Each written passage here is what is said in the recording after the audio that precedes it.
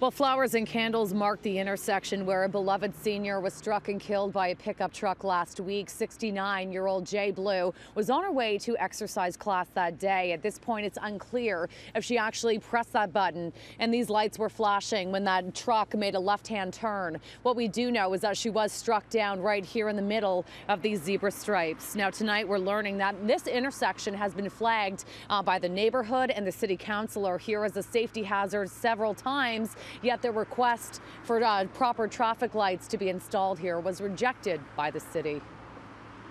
I think most of her life was just random acts of kindness for people, whether it was knitting a blanket for someone who had a new baby, whether it was giving treats, whether it was sharing recipes. I mean, the day that this tragedy happened, the house was left, like she was just going for a short walk, and we came back and it was just a table full of presents, gifts and cards that she was just working on to send out. Scott and Brian are still in shock over the sudden and tragic death of their beloved mother. Jay Blue was such a friendly face in this neighborhood. Not one, but two memorials have popped up at the intersection where she lost her life here at Cosburn and Cedarvale. Tonight we're learning this neighborhood has been sounding the alarm bells over safety issues at this intersection for several years now. What happens is they're so focused on the light up front still being green that they don't realize that the lights are flashing or that there's pedestrians ready to cross.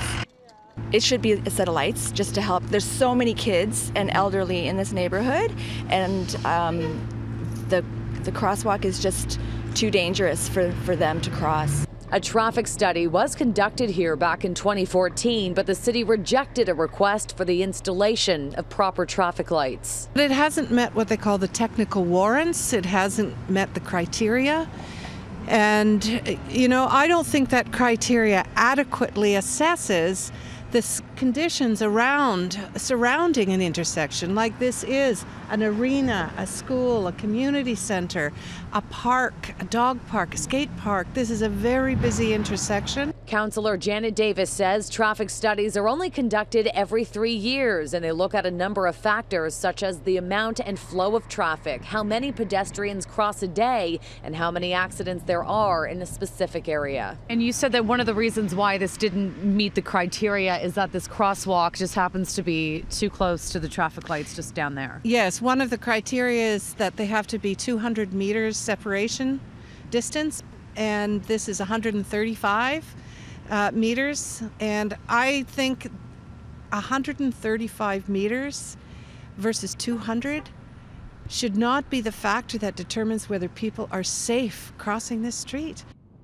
As Scott and Brian prepare for their mother's funeral on Friday, they tell me they will be helping this neighborhood to pressure the city to put safety first.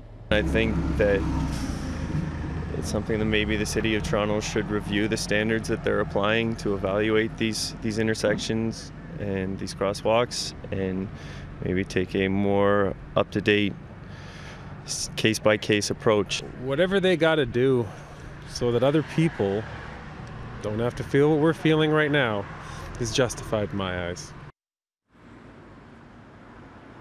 Now, another traffic study is currently underway on this intersection, and Councillor Davis is hoping to get that report onto the agenda at the East York Community Council in February. Ultimately, though, she says any decisions made on whether or not traffic lights will be installed here will be up to full council.